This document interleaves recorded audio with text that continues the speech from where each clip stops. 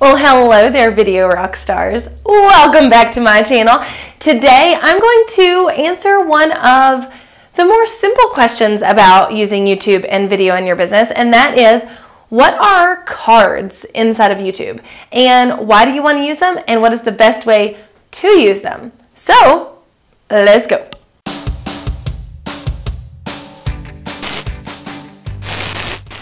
Okay, so first and foremost, a card in a YouTube video is the thing that kind of flies out across the top when someone's talking. Like, oh, so I had this one video about this one thing and you can find it up here. And then there's like a thing that flies out. Now, those can be placed anywhere within your video at any given time to any of your own content. You can also place cards to other people's content or your verified website. So cards can be used super strategically, but the basic premise behind a card is just to reference the thing you're talking about in the video. So if I say, hey, so I'm talking about this thing today, but I have this other video that talked about this other thing, and I can just kind of like, or even just say like, oh, I had this video about this other thing, and it'll pop across. And if the person watching is less interested about what I'm saying right now and more interested in that other thing, they can click and go watch right then. So that's kind of the basic element of it, but there's definitely some strategy involved in when you want to place cards and all of that. Now, what I normally do is I notice overall, in my overall metrics within my YouTube channel, I start losing people around the 4-minute mark. Most of my videos are like 8 minutes or less, and around the 4-minute mark, I start losing people depending on the content. But because I know that, I place a card at like 3 minutes and 56 seconds or whatever in every single video I publish, so that I'm going to kind of break or beat that 4-minute ditch point. Because here's a couple of things. Number one, I want to keep them on YouTube because YouTube will love me for it.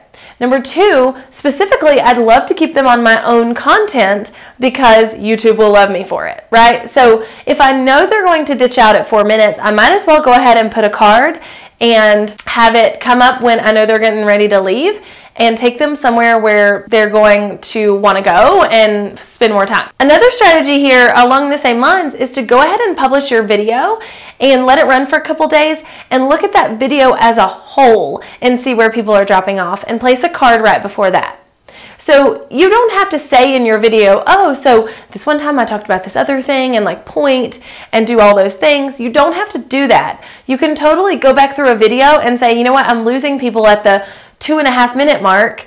Number one, why are you losing them? So you can have notes for the future. But number two, you can say, hey, let me go ahead and put a card 5 seconds before, and that way when I'm getting ready to lose them, they'll at least stay on YouTube and hopefully on my channel. You can totally use cards in whatever capacity makes sense for your business and your particular video and all of that, but this is just kind of to get you started with, hey, I want to start putting cards in my video. Where do I put them? I will generally also put a card around the 7-minute mark if my video is longer than 7 minutes, because I also have another drop-off point there in a lot of my videos. And if I know that people are dropping off during a thing or whatever, I might tend to put one at that point. So basically, my biggest advice to you is to really dig into your metrics and see where people are dropping off on these videos and how you can keep them on your channel / on YouTube longer by putting these cards right before those drop-off points. So if you're just getting started though, put them in as they make sense. Does it make sense for you to put in a card about a previous video you did while you're talking about a thing that's related? Yes, it does. Pick a spot and put it in. I wouldn't put it in the very beginning because that will hurt the analytics of the video that you have it on, because YouTube's going to be like, oh, nobody's even watching this. They're literally just coming on and leaving, and they're not going to like that.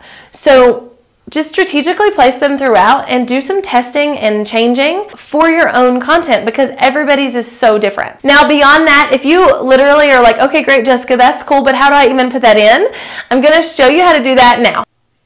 So on your screen, you'll want to find the video you're adding a card to and then go to cards. That's it.